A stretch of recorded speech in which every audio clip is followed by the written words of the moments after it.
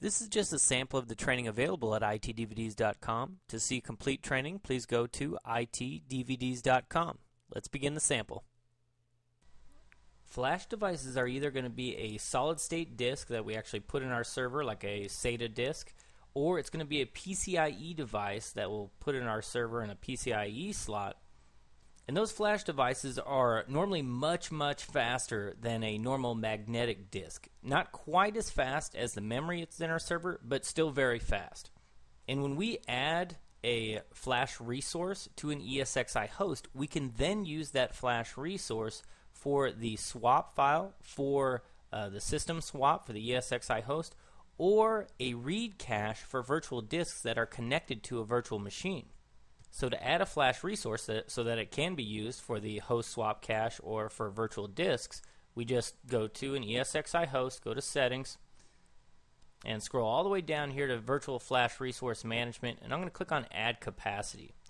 So I'll check the box here. I'm going to add this disk because it's flash, and if we don't see our disks here, then it could be that they have partitions on them or they're not marked as flash, and we'll take a look at that in a second. I'll go ahead and click OK. Okay, and it was able to add the virtual flash resource.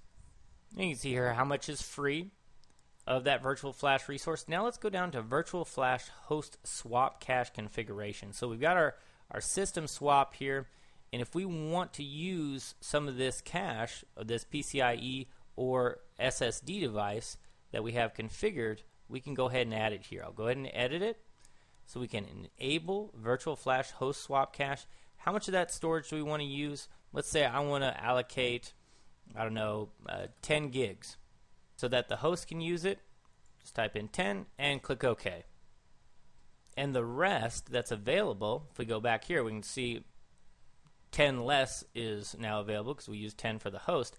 We can use the rest of this as 193.8 gigs for VMDKs, virtual disks, for a read cache. And we'll see how to do that more in depth when we go into virtual machine administration. But real quick, I've got a virtual machine here. Let's go to Edit Settings.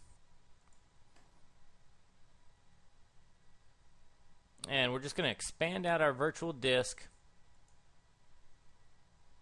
And down here, virtual flash read cache. So we can specify how many gigs we want to use for this virtual disk as a read cache for that flash device that we added.